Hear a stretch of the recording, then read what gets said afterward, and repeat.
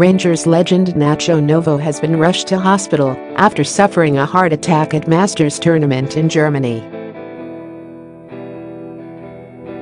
The former forward, 38, was playing alongside fellow Jurs legends at a tournament in Berlin, the AOK Traditions Masters, when the drama unfolded.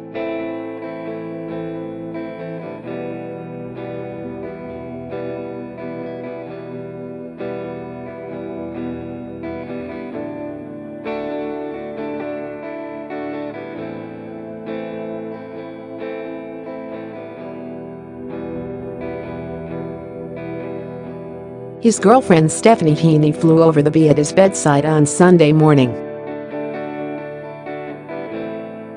She wrote on Facebook, "It's like one bad thing after another right now. My goodness." The Spaniard is now expected to be in hospital for around a week while he recovers from the horrific ordeal. Novo played 255 times for Rangers in his career, that also included stints at Carlisle, Legia Warsaw and Sporting Gijón.